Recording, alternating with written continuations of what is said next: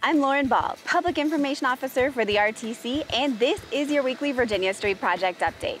Construction operations are moving slightly north again on Virginia Street all the way up to Center Street. That starts on Monday, September 30th.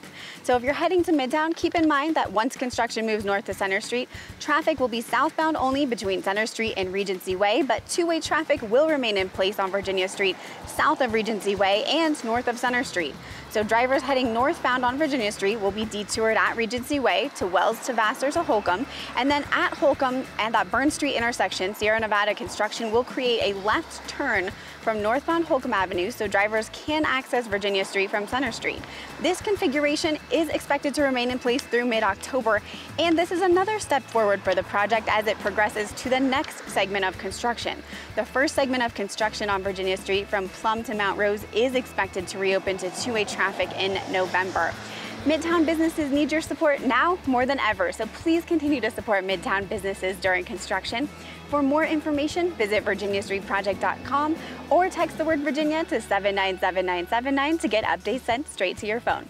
We'll see you in Midtown.